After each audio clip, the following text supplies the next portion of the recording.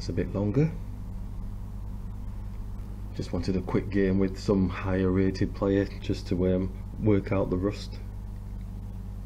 Bishops come through attacking, and because we don't want to end up in that position, because in my recent past I would go here, but then they come here with their funky business, then I have to push this pawn and we're getting to that ugly position. So I've been getting used to bringing the bishop out, and it seems to prevent that because the queen could take the knight if it did come here.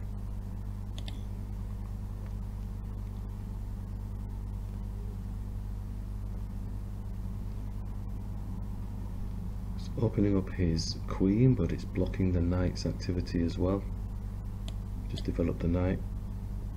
It's all pretty straightforward. Another speedy merchant. It's got 15 seconds increment on this. Maybe they're confident enough, you know, because I move fast if I know I'm confident with a particular line. I'm going to castle here,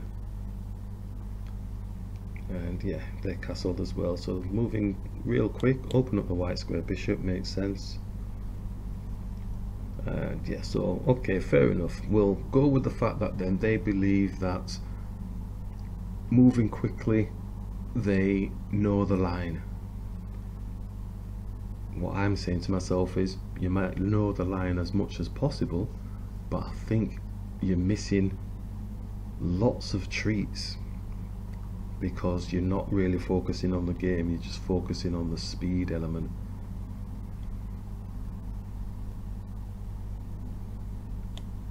Let's bring the bishop through, developing. It's not to say that I do anything perfect at all.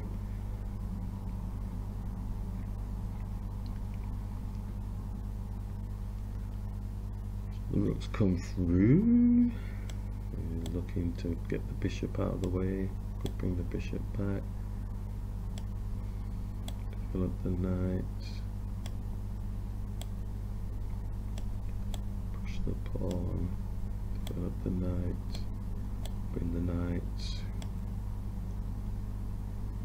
Push the pawn. Interesting.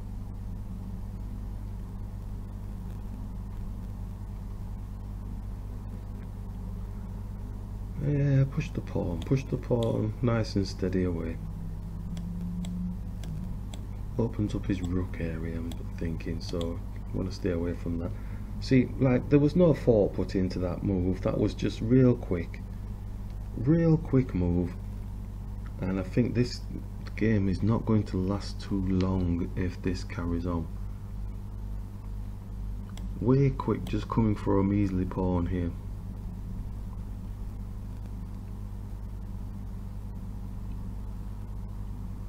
If we're blocked off, then our bishop gets mashed.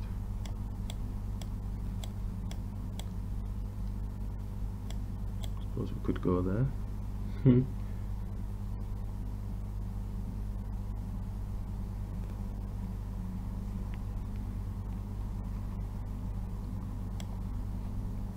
He's got two pawns. Interesting. Just defend this one. If he takes this one's so far away from his own king that his king is going to be home alone. Oh, and he has taken as well. So just block this queen off now, so he's not getting into the game anymore as far as we're concerned. So he's away from his king, all alone. His king doesn't have any pieces with it.